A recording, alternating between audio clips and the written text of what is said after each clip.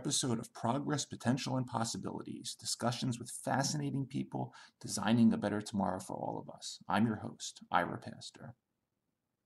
Welcome, everybody, once again to another episode of our show with another really fascinating guest for you today, helping to create a better tomorrow on many different fronts. And tonight, we have the honor of being joined by none other than Dr. Dennis McKenna, famed American ethnopharmacologist, pharmacognosist, lecturer, author, founder of the McKenna Academy of Natural Philosophy.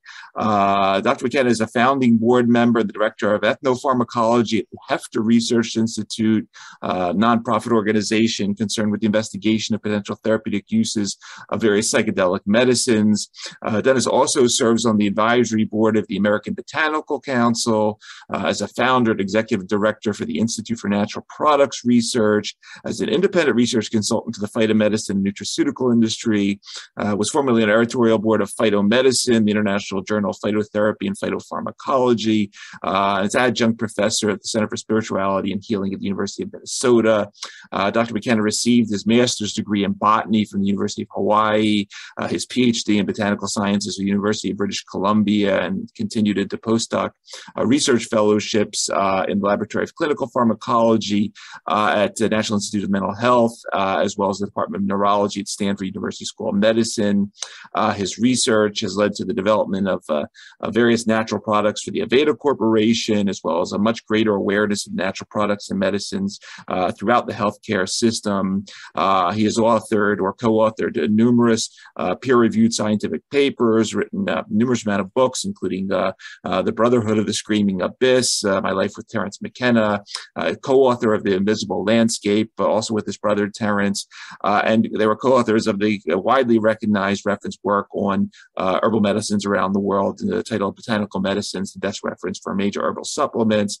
His publications have appeared in numerous journals, including the Journal of Ethnopharmacology, European Journal of Pharmacology, Brain Research, Journal of Neuroscience, Journal of Neurochemistry, and a long other list. All that being said, Dennis McKenna, thank you so much for taking the time to come talk to us on the show today. Well, thank you, Ira. It's always a pleasure to be here. And your kind introduction which has consumed half our time, right? Your introduction reminds me, I need to send you a much shorter and more up-to-date biographical sketch. We're working from an old script here. I mean, all those things are true, but we don't need to, talk about it in such detail. Anyway, I'm glad to be here, and thank you for getting through all that. I'll send you a much shorter biography for the next time. Got it. I enjoy reading your bio because aside from it's an amazing amount of work you've done, it is a testament to the last several decades of knowledge that you've built and shared with the world. So I enjoy spending the time going through it. But anyway, send me that shorter version. I can put it in the bio of the show later. But it's a testament to interdisciplinarity, I think, exactly. And basically being all over the place. So yeah. But anyway, here we are. It's hard to believe it's been a couple of years since I've come on your podcast. Yeah. We talked a couple of years ago, and a lot of what I just read through, we talked about. But I thought, what I'd really like to do on this particular episode is really start off where we ended the last time, where we were having a chat about your ideas for what you formed since the McKenna Academy of Natural Philosophy. If I could just read a little bit from the website that has been developed since. As a species and as individuals, we stand at the threshold of a critical moment in human history and perhaps in the survival and continued evolution of life on Earth. Those of us in this community, those of us who have heard and heeded the message from Gaia's ambassadors, the plant teachers, are faced with this daunting responsibility as well as a great gift. And then you talk about the McKenna Academy as this unique incubator that is going to nourish the emergence of this new embryonic global consciousness and basically serve as a source for everyone around the world to further understand and learn from you. Talk about what you've been doing the last couple of years in the development of the new school and what's been happening. Okay, well, thank you.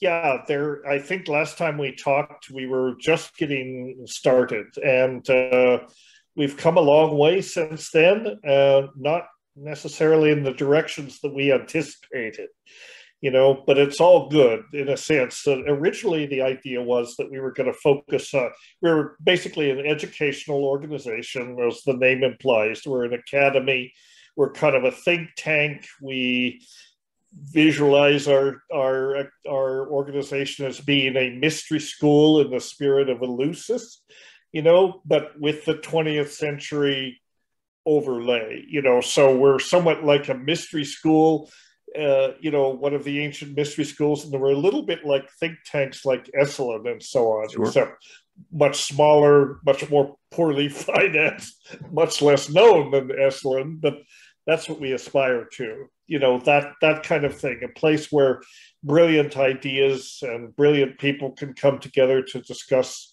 the issues of our time or anything else we're interested in. People say, well, it's the mystery school. What is the mystery?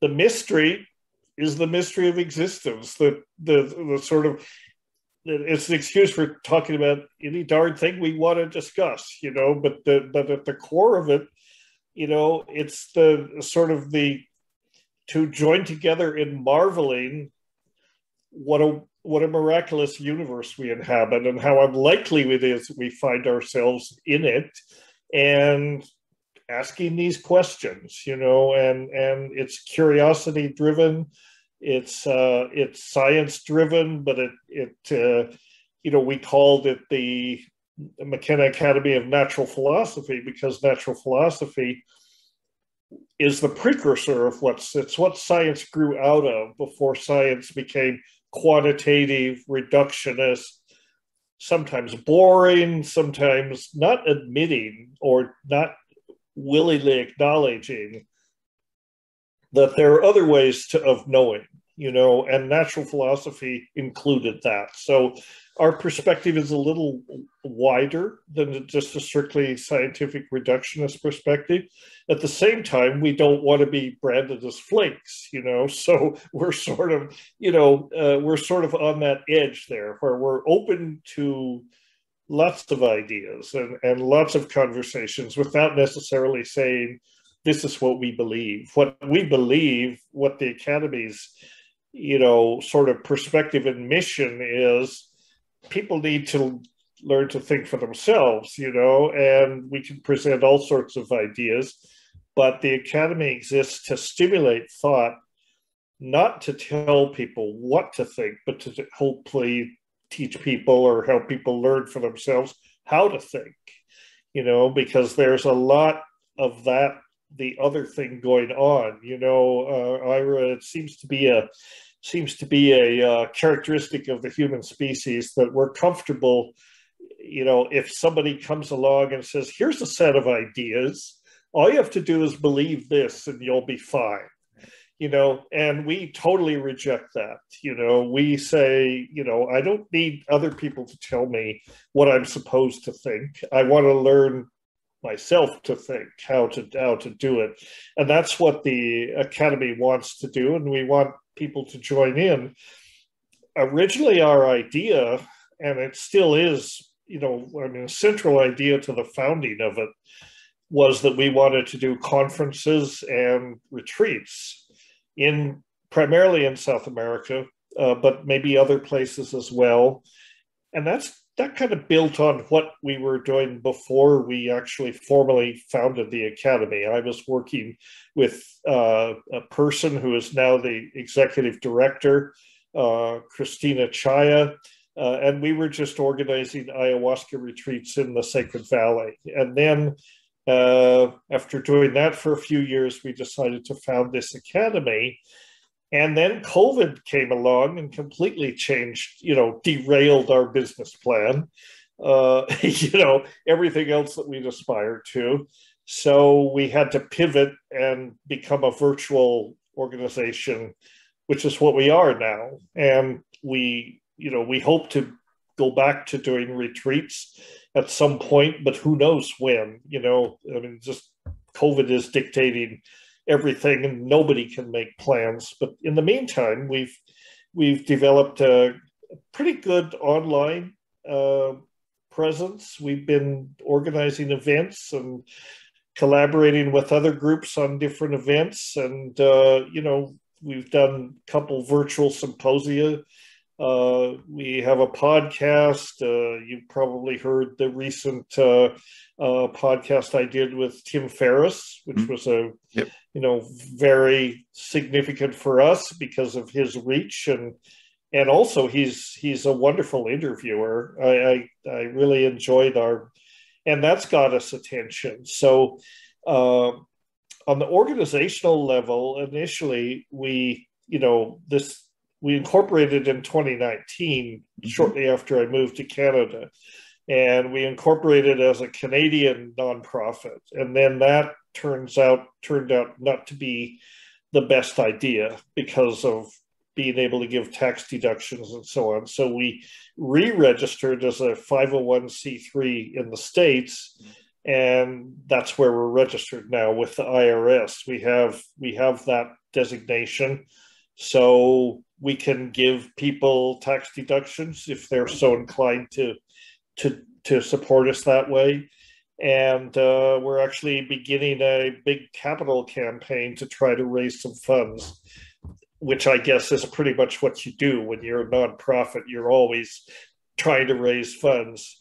But we've got some interesting projects, projected and in the pipeline, which I can explain in detail, or not, depending on what you would like to hear. Yeah, I would love to continue a little bit down this path of the mystery school. You write about something that's near and dear to you. You were just talking about sort of the reductionist model that a lot of people may think about in terms of ethnopharmacology and sort of traditional natural product research. But here in the mission, you mentioned that obviously these plant teachers are not just these single purified elements. There are these fascinating mixtures of bioactive moieties. And then on top of that, as in sort of this part about the nexus in the mixture school, you talk about how they don't exist naturally in isolation. They're part of cultures, land, spiritual traditions of the people. Talk a little bit about this theme, if you would, a little further. And then if you could, obviously nothing confidential, but if you could elaborate on a little bit, are you doing primarily ayahuasca work? Are you working with other ethnomedicines? Talk a little bit about sort of the therapeutic side here, and then you talk about new models of wellness never seen before. So if you could elaborate on that, I think would be really cool. Sure.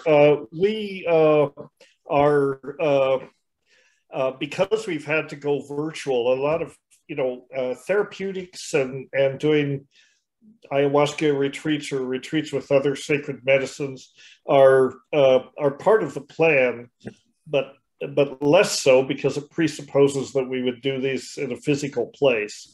And the last actual physical retreat that we did under the umbrella of the mystery school was November 2019, and we did a 10-day retreat, which was called the Mystery School Retreat in the Sacred Valley of Peru, involving one of my favorite teachers and mentors, a man named Alexandre Tanu, who is a sound therapist and a brilliant man. He knows incredible amounts about sound, from the physics and the mathematics to the history to the spiritual uses of sound.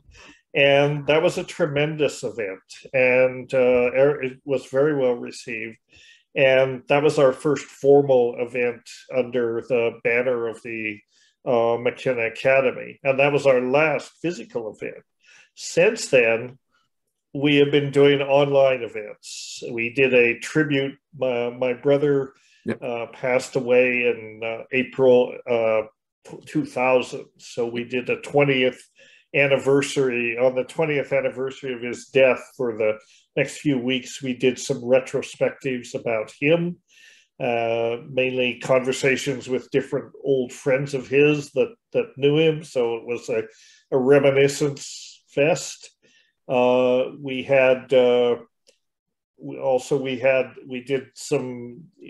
did an event with Merlin Sheldrake, sure, talking about his book Entangled Life. We did one with Brian Murarescu, the fellow that wrote The Immortality Key. Yep. So we're just trying to present these different stimulating opportunities to discuss ideas, which is what you're supposed to do in an academy, and that sort of Socratic tradition. So not that we're not a cult. You don't have to believe any of this. We're not pushing that. We're an anti-cult. We're saying, we don't know what's going on. Think for yourself. We're all, and that's been my perspective all my life, is that, number one, curiosity is what drives discovery, particularly in science. And it's always been important to me, just a desire to understand the world better. And so, with that in mind, there's lots to be curious about, almost everything. So the scope of what we can address in the academy includes everything. For example, we're planning a virtual symposium, probably a one-day virtual symposium on the stoned ape theory, yep, which everyone probably knows about. And the reason for that is, the reason to revisit this is a couple of things. One is that my brother's book, The Food of the Gods, has been reprinted. There's a new edition of it, and I wrote a foreword for the new edition. And then Michael Pollan's second book has come out. I was recently with Michael Pollan in an event that was organized by Penguin Books UK, mostly to promote Michael's book, but Terence's book is also printed by them. So we're organizing this symposium to sort of revisit this theory, and partly to promote the book, but partly because there's actually new evidence that supports the theory. And I want to present that and discuss that. And we have possibly Michael Pollan will join that conversation, but some other people that have looked into this I think we're going to have some very interesting speakers. One of them will be Dr. David Luke, who you may have heard of. Yep. And he has done extraordinary work on psychedelics and what he calls extraordinary human experiences. And also a lot of work on synesthesia.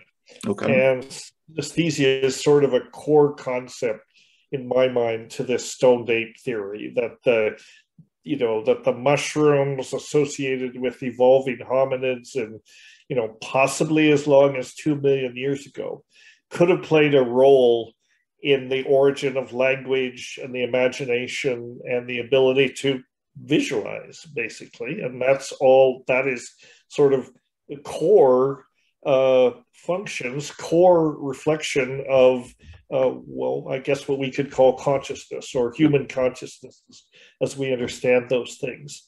And, some of the ideas that I think substantially support it now, or could be marshaled to support it, let's say, were not even on the radar when Terence wrote the book. The book was written in 1993. What we didn't understand at that point was this concept of neuroplasticity, sure, and epigenetics. And these two mechanisms, I think, sort of move the needle on this hypothesis to, maybe, possibly, plausible to more than likely. Oh, yeah.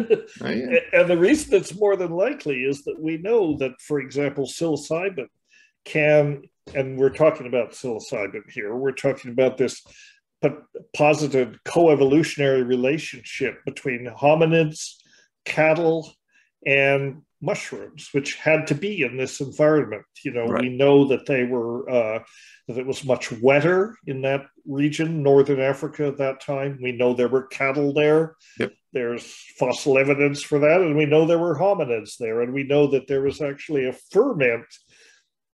I mean, I guess it's kind of an oxymoron to talk about a ferment of evolution because evolution is a slow process, but we know from fossil record that there is this relatively rapid growth in the size and complexity of the human brain, starting about 2 million years ago. Yep. And over that period, it's increased, it's at least tripled in size.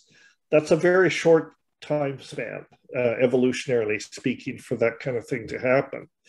And this neuroplasticity, we know that psilocybin can actually increase connectivity in the brain. This is why it's being looked at, for example, for traumatic brain injury and possibly even a treatment for stroke.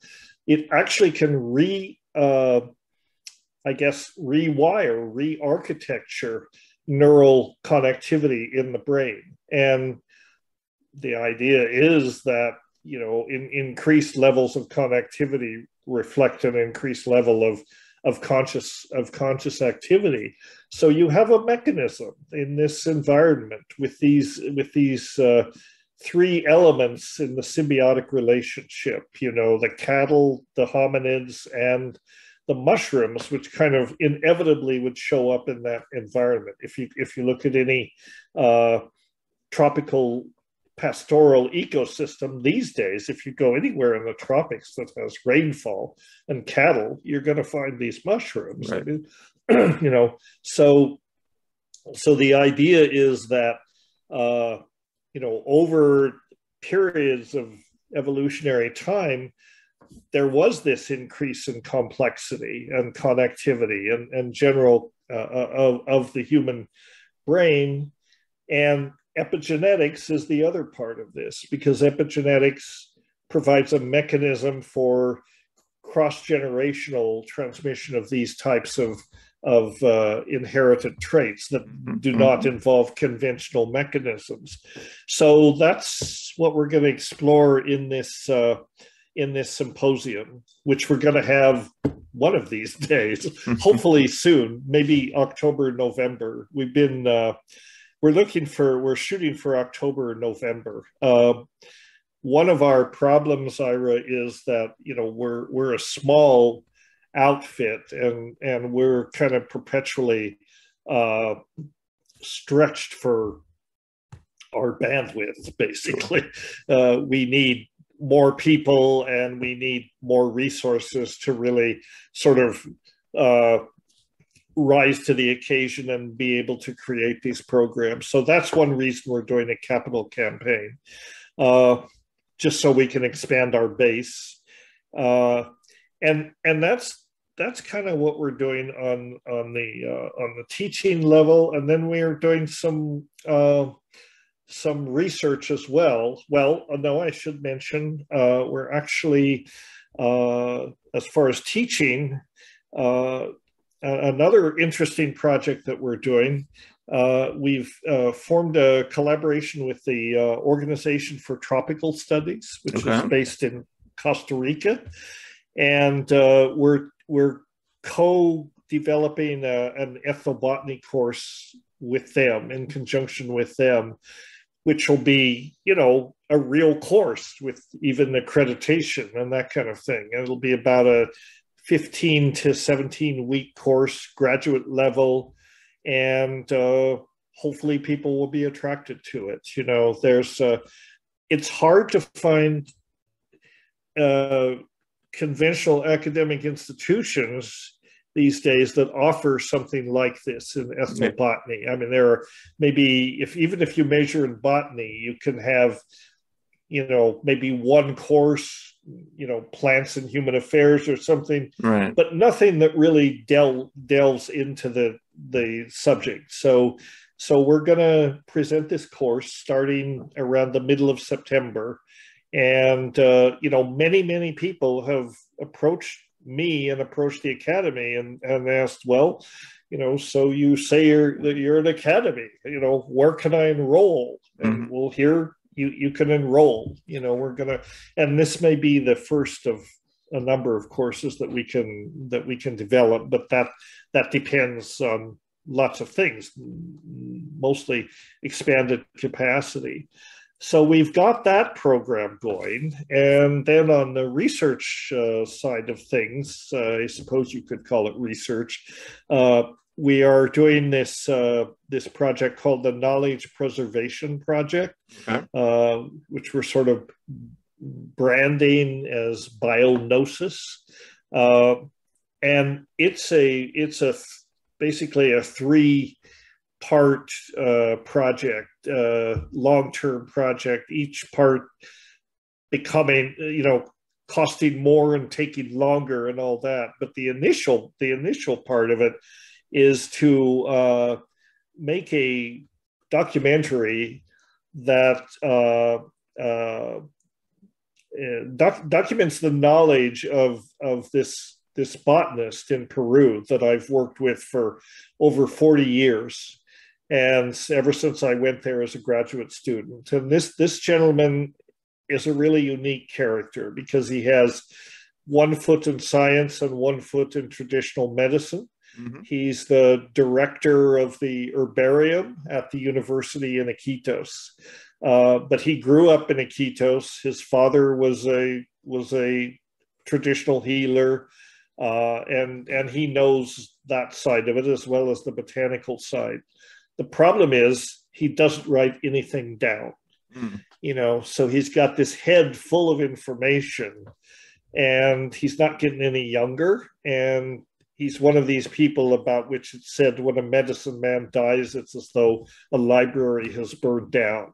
My friend Juan Ruiz, he is that library. And we want to document using videography, basically much of what he knows, and go into the field with him and go to the herbarium and talk about the plants that, are significant to him, and kind of the whole scene of ethnomedicine as it is now, the contemporary scene, the sort of post-COVID, post-ayahuasca tourism environment for traditional medicine in the Amazon. So this documentary will be the first, and then hopefully from that, depending on if that can be used to attract funding, we will continue and do a series of short documentaries about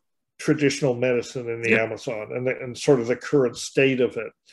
And then if we can, that the third and final and most difficult and maybe most unlikely phase of it because of costs and so on, but the third part of it is to basically take this herbarium at the university, which is a typical third world herbarium. It has a lot of deficiencies, but it has a number of collections. It could be a world-class institution for plant medicine research in the Amazon. So that's what we're going to try and do is actually digitize the herbarium and put all the specimens images online, link them into different databases. There's even been discussions about creating a virtual rainforest idea. We're talking to some different VR geniuses, and they said, well, you could make this a 3-dimensional immersive environment. And I'm all for that. How much is it going to cost? Right. Who knows? But probably a fair amount. I mean, this would be 2 or 3. It'll be probably at least 2 years downstream, and once we get into it, it'll take at least 2 years to do it. But I think it's worthwhile, and it's just one thing we can do to try and help preserve the knowledge, the habitats, and the plants, Yep. and so this is the kind of research side of what we're trying to do. Yeah, that's well, it's all extremely important. But that last part, I was, I think a little bit after I talked to you last time, I actually had time to spend with one of the tribal leaders of the Guarani peoples, and they're in Ecuador, and they had recently come off this major win in court against the Ecuadorian government, which was trying to chop down 500,000 acres of their area, and as we were talking about just the things in the rainforest there in Ecuador, she brought up these concepts of preserving the spirit of the jaguar, which I didn't know exactly what that meant, but obviously we know what that means. And so yeah, I mean, I think it's so timely and important that this, obviously everything you're doing, but this specific part about we're losing so much of this knowledge that you say it's not documented. It's in these minds and these amazing people that are there. And we have to. They are there. Yeah. Yeah. So this, this is one of the things. I mean, I guess part of the reason to do this is if you can link any plant to a piece of information, you've provided a rationale not to drive it into extinction. Yeah. So, and every plant has value. And there have been numerous studies that show related to land use and development of resources in the Amazon. You can't necessarily just fence these places off. You can't fence off the cultures. You can try to set aside large amounts of land that are not exploited, right. But ideally you want to find sustainable and ethical ways to utilize those resources without depleting the resources. So you're talking about non-timber forest products, yep. and that yep. sort of thing. Yep. And if you look at the different usage scenarios, it's clear that if you exploit a given area, given 50 hectares or 100 hectares of rainforest for sustainable products such as nuts and fruits and this kind of thing that can be sustainably extracted, the value per hectare is like 3 times what it is if you just cut it down and bring in cattle or soybean plantations or oil palm plantations, or all of these things, which are, all based on the monoculture concept, and right. It's not really suited to the Amazon. Yeah. What we have to do is develop the Amazon as it once existed. Yep. I mean, the Amazon, people think of the Amazon as a trackless wilderness. It was not that. Before the Spanish came, before the smallpox moved in and ahead of the Spanish and decimated these populations, there were 80 million people living in the Amazon. Yeah. And it was a sustainable permaculture based system. And because archaeologically there's very little stone in the Amazon, so you can't really get a handle on it, but you can do it using satellite earth penetrating radar techniques, mm-hmm. and various aerial techniques where you can see the infrastructure of these aquifers and aquaculture installations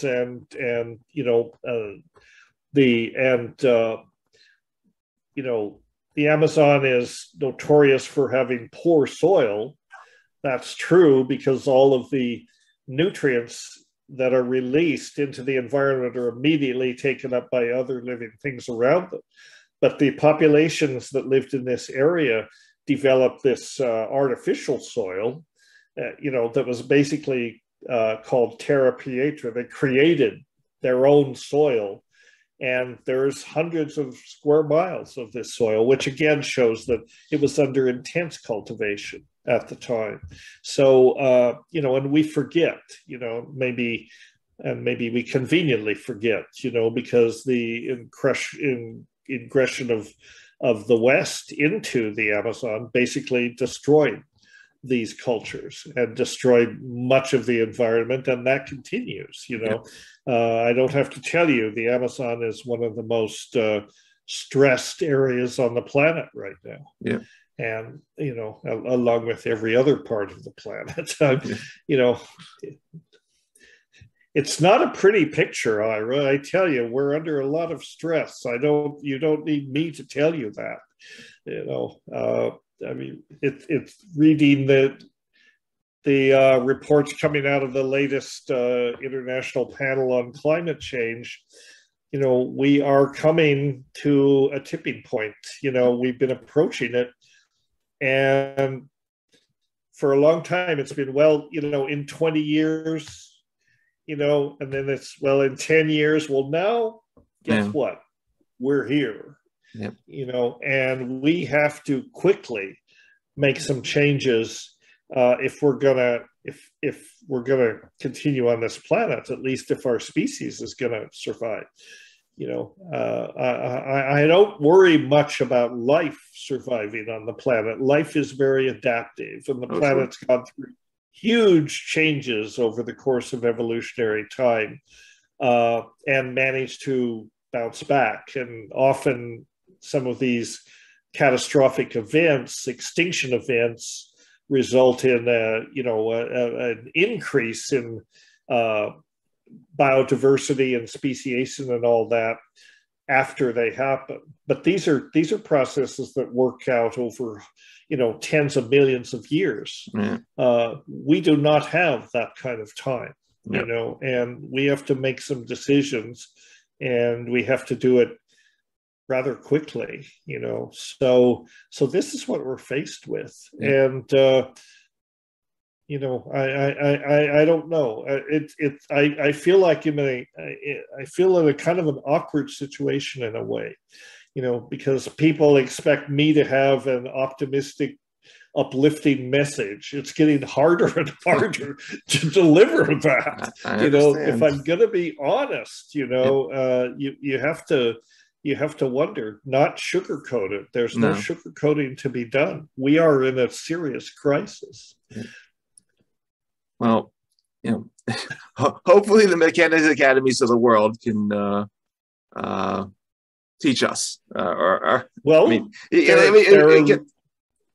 are lots like us. It's not that there aren't brilliant people and creative solutions out there.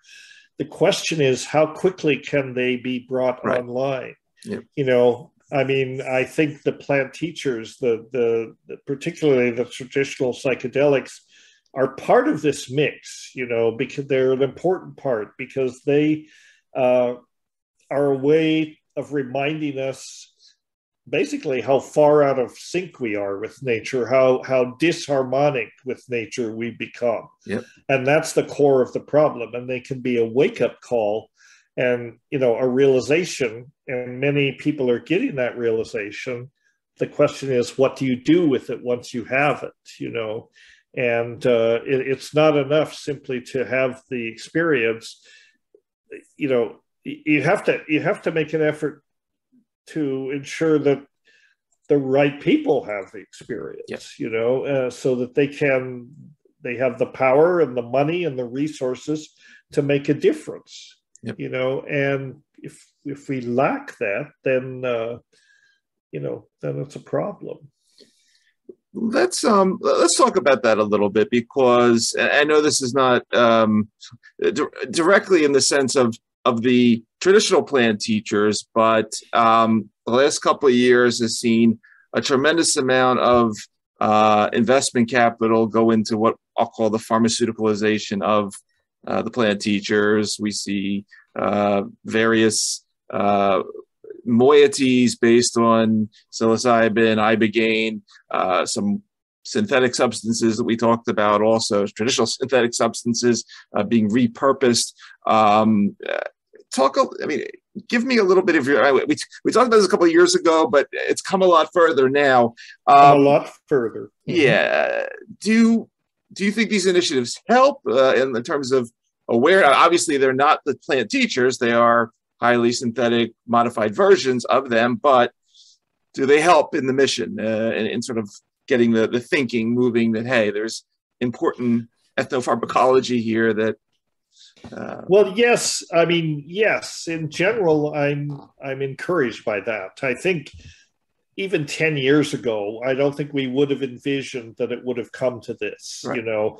And so, in general, the fact that the value of these medicines is being recognized is very encouraging, you know. And the fact that, you know, that you know, I mean, suddenly the checkered reputation of psychedelics has now been elevated, and people are beginning to realize that they are solutions for a lot of the mental illnesses that sort of plague our society.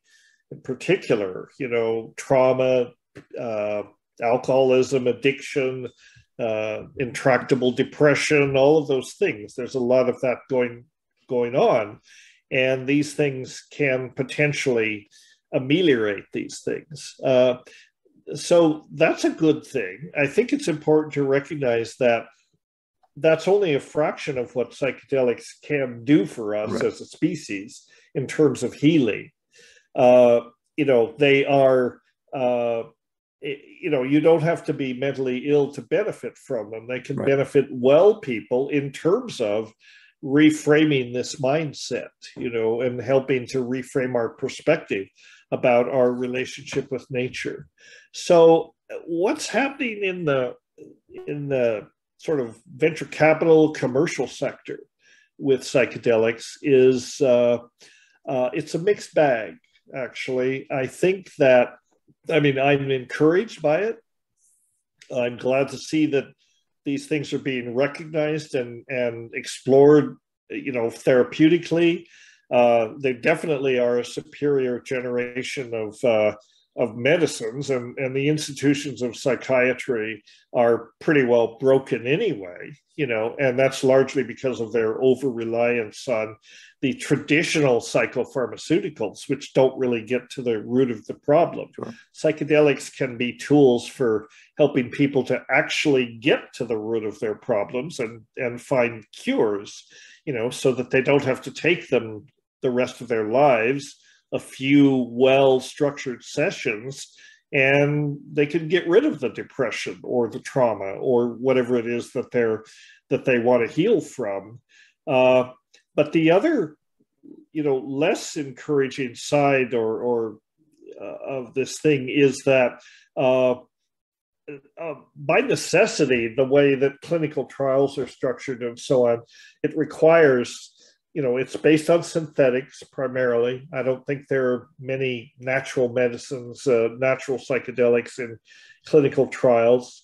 And there's a sort of failure to recognize the context that these things came out of, which of course is traditional practices, traditional shamanic practices. And I don't think it's necessarily that we want to imitate those. You know, we can't. We're not indigenous people, but we can learn from those traditions. We can learn better ways to use them. And then I think the scientific and the, you know, venture capital communities that are funding this, they have a responsibility to give back, you know, and they should try and build reciprocity into their development plans rather than the traditional way it's been with natural medicines. Is pharmaceutical companies come along and they, you know, they take the genetics, they take the plants and the applications, and very rarely give anything back to the indigenous people that have been sort of the stewards of this knowledge and the habitats and their traditions for millennia. So hopefully people in the psychedelic space are a little more enlightened. Hopefully their psychedelic experiences have enlightened them a little bit more, that this is ethically, this is dubious, you know, and they need to rethink their ethical stance and make a serious commitment to give back to the indigenous people in some substantial way, and then that's easy to say. And then we have to get into, well, what are the details of that? How do you actually implement that? But there are ways to be found. The important thing is you have to make the commitment. And some companies are stepping up to the plate and others not. So it's very interesting, to watch this movement of psychedelics toward the mainstream, and the whole sort of venture capital maneuvering that's going on around this. I think that at least here in Canada, and that's where a lot of these psychedelic startups are, at least here in Canada, what I see is there's a mindset that many of the people that are investing in psychedelics were previously in cannabis, and they think, well, we made a killing in cannabis, which is actually not true.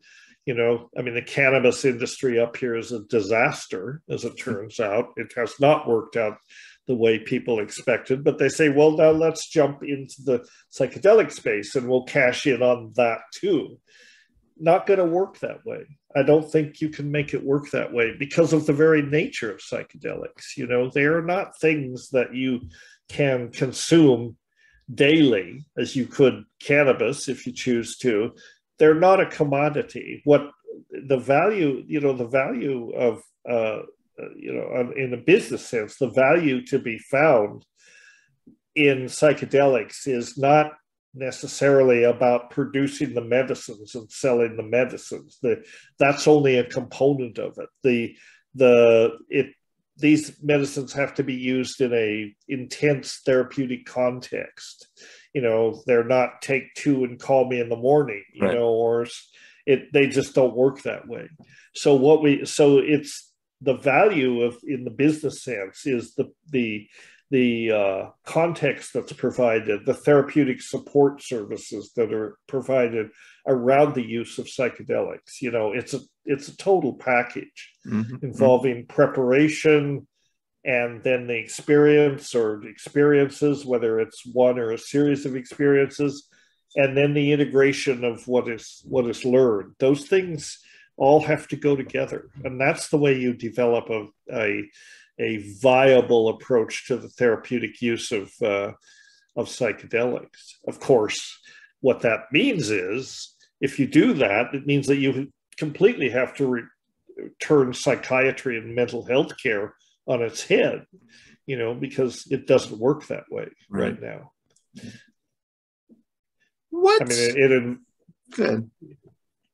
Well, just because, it's not about the substances, right? And it involves making the commitment to a therapist's time, which is probably the most important, most valuable component of this interaction. So how do you make that work cost effectively? How do you make it work in models where eventually you have to be asking insurance to pay for this and this sort of thing? So there's nothing simple about any of this. That doesn't mean there are not solutions. Right. Dennis, we talked about sort of the plant teachers that most people know, or at least heard about, in terms of psilocybin, ibogaine, ayahuasca, which you spent a lot of time on. In your time out there in nature, when you're putting together the desk reference and a lot of the ethnopharmacological tools over the years, are there things that are there plant teachers that you wanted to see of the popularity of some of these ones that we've been mentioning that sort of never made it to the fore? Or the other side of that, obviously when we talk about natural product research, we always hear we've only scratched the surface of the hundreds of thousands of species that are out there of higher plants, let alone lower, and the fungi. If I was to give you $10 billion and send you and a team out for a while, what do you do? I mean, where would you go explore? Or is this even a viable, $10 billion? Is this an exercise that you would think of doing? Do you think we have enough plant teacher tools today? And we want to work a lot more on, as you were saying, sort of the structure of how these things are really utilized. That it's not just the compound, but the setting and so forth. And there's a couple parts of that question, but I really want to throw those at you as well. Well, send me $10 billion and we'll figure out. No, it was 10 billion, but oh, 10 million. Okay. B with a B, a billion. With a B, it would be much better. There's a lot we could do with a B, and it's, it does require probably very high levels of investment. I mean, people have talked about, not just in terms of psychedelics, but tried to figure out, what is the Amazon worth? Right. What would it take to leverage this resource in a sustainable way that would preserve it, that would get the most benefit out of it for our species, and yet maintain these environments, these habitats, and the traditional people that live in these habitats? They're the keepers of the knowledge. How can we do all of that sustainably? And that is much harder to figure out. I mean, it has been, and I think it's something that you could do. You've got to approach it probably at the international level through NGOs and this sort of thing, maybe the UN level agencies like the UNESCO and this sort of thing, scientific organizations, food and agriculture. But if you had that, and if you had a pharmaceutical industry that wasn't necessarily predatory capitalism, if they were less concerned with just, the problem with the capitalist approach, at least in this drug discovery sphere, is they want to make the discoveries, and then they want to make it so that no one else can make the discoveries, and it's all about patents and intellectual properties and all that. If you could create a model where these companies are putting significant amounts of investment into preserving these environments, that's where the commitment's got to come, and it requires an ability to look ahead beyond the next quarter, or beyond the next 2 quarters, or beyond the next 5 years. It needs to be a 50 to 100 year horizon of development. And I don't see that happening. I think as a species, we have a hard time looking that far ahead. I mean, if you look at the climate crisis right now, we could have woken up 30 years ago and we wouldn't be having these problems as much. I mean, we would have them, but we'd have solutions well underway. We're very good at denial and just, we don't admit it's happening, so it's not a problem, and this is going to work to our eventually to our destruction, but to our disadvantage. I mean, you're a natural product scientist, right? So that only a fraction of the total number of known plant species have really been seriously looked at for potentials for new medicines in any therapeutic area. And usually the track record shows that when that is done, it pays off. I mean, you can do all kinds of combinatorial chemistry, you can take synthetic approaches and all that. And that sometimes comes up with therapeutic compounds, and the pharmaceuticals companies like that because they own that lock, stock, and barrel.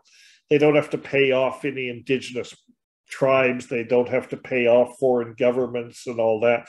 Natural products work, in the drug discovery field is messy because of all of these, agreements and frameworks that you have to build around it to let this work go forward. But that doesn't mean that it's not worthwhile. Sure. You know, I mean, it could be.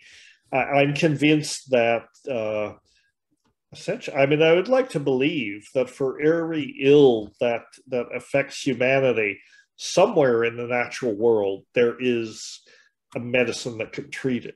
You know, and I mean, maybe that's an irrational idea. That I would love that to be true, and I believe it probably is true. But we just have to go find those. And if we put the resources we put into, you know, proprietary drug development, if we put similar resources into supporting research in the natural, into the, you know, the global biome for natural products, it would pay off. You know, the discoveries would definitely pay off over time.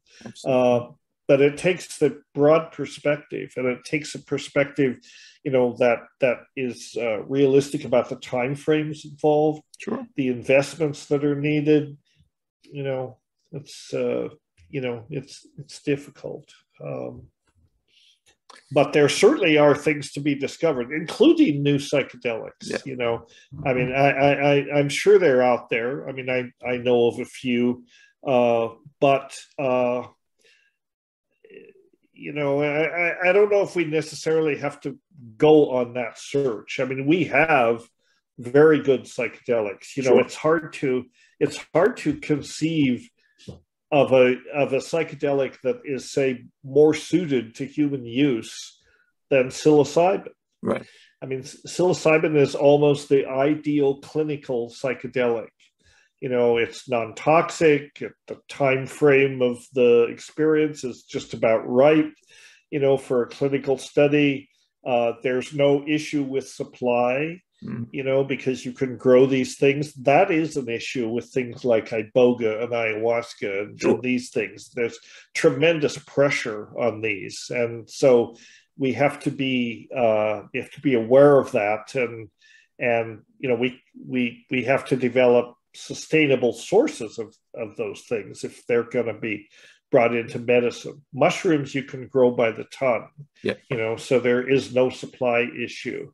I'm kind of amused sometimes at these startup companies that, you know, they're focused on psilocybin and they're trying to find some way to improve on this. You know, we've got to come up with an analog, or you know, give it in conjunction with this, that, or the other thing to come up with a proprietary you know, formulation. And the fact is, it's just about as perfect as it can be in its natural form, and of course the synthetic as well. So you know, is this really advancing therapeutics, or is this just basically an effort to make something proprietary, right, you know, in that?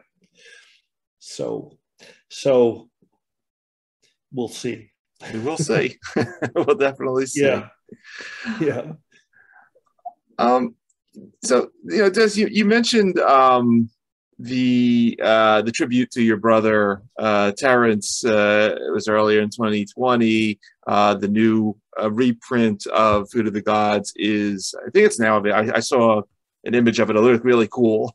I think you put it on Facebook the other day. Any other things that I have missed in terms of this next part of 2021? Things you want to tell the audience about? Please, I'll just, you know, hand you the floor if I've not asked any about things you wanted to talk about. Well, I think we pretty well covered it.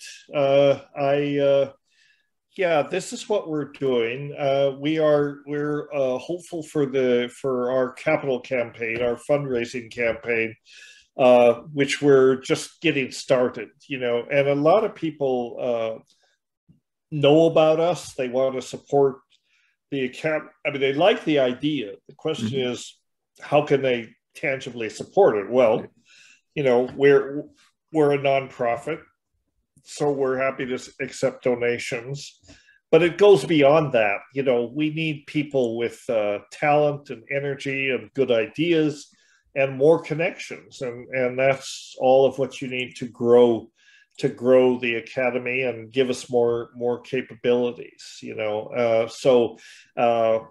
You know, I would hope that within 5 years, if we're successfully raising funds, that we may actually have a permanent physical location in South America, which is kind of where we started out with this idea. But, you know, COVID has really upset the apple cart of the world. You know, I don't know if you've read any of my blogs on the Academy website, but I wrote one a while back that was basically, you know, the theme of it was the world as we know it has already ended, you know, and we're in this this strange post-apocalyptic era where, you know, now it seems that the pandemic is going to be with us for a while, and undoubtedly is not the last pandemic that we'll have to deal with in this century, you know. So we need to, you know, as I've always said, Ira, I mean, my shtick is, you know, we've got to wake up, you know, and the psychedelics are the catalyst to help us wake up, you know, but then we have to wise up in the sense that we have to get wise. We have to think about it. So we've had the wake-up call. Then how do we implement that realization in the real world in an effective way? And that's where it becomes important to connect the right people and the right ideas and give, you know, I mean, I don't have that kind of influence, you know. We need people that are truly world-changing people who are also enlightened. And I don't know if you get that combination. I mean, somebody like Tim Ferriss, for example, is a tremendous influencer. And, you know, but even he has more or less the same message. You do as well. It's not that we don't understand, you know, what the issues are. The question is, you know, how to bring that message to a wider world. And, you know, that's where I'm flummoxed, you know. I mean, you know, how do we, for example, well, you know, I don't know if you follow politics. You probably do. I probably follow it a bit more than I should.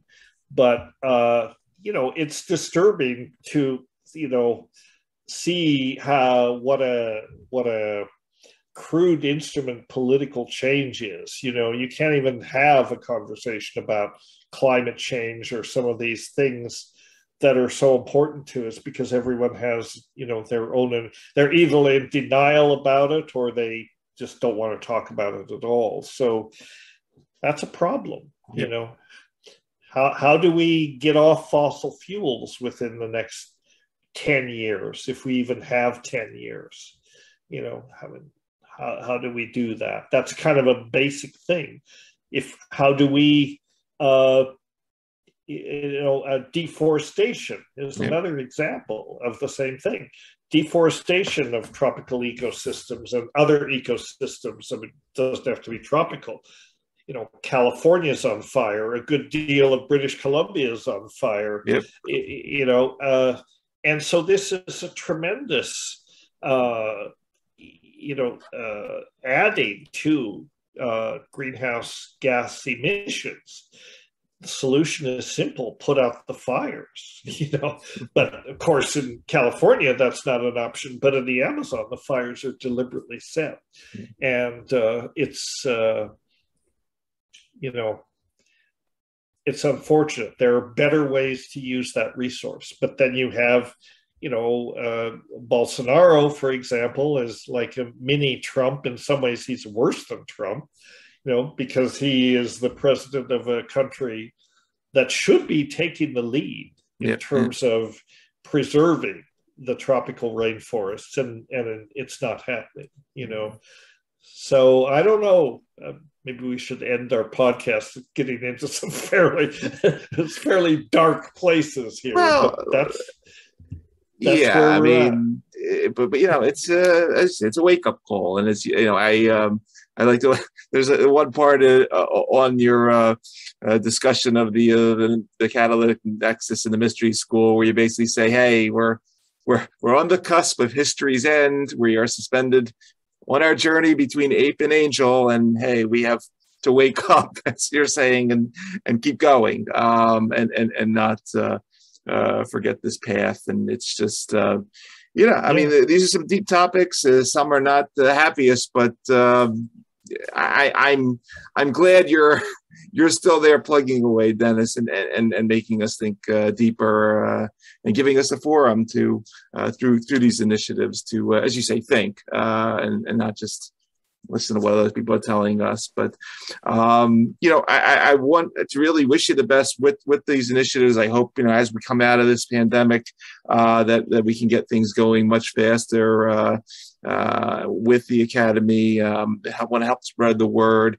As everybody that's going to be listening to this particular episode on the podcast or watching on the YouTube channel, you've been listening to Dr. Dennis McKenna, founder of the McKenna Academy of Natural Philosophy. Check out the new reprint of Food of the Gods. Definitely check out the website, which we'll link to in the bio, and all the fascinating virtual conferences that have been going on for the last year. Dennis, once again, it was great seeing you. I want to thank you for taking the time to do this. Thanks for everything you're doing, and as we say on our show, thanks for helping to create the better tomorrow. I'm rooting you on. I want to help you spread the word. Just really always fascinating talking to you. Yeah, thank you, Ira. It's always a pleasure. And thanks for letting me use your platform to get this message out too. I put the address of the Academy into the chat box, and basically I would ask people to check it out, and see what's there. We've like everything else, it's a work in progress, but we have a lot of some of the events and resources there on that website, so folks can learn more about what we're up to there. And look forward to the next time. Absolutely. Thank you so much. Okay, thanks very much.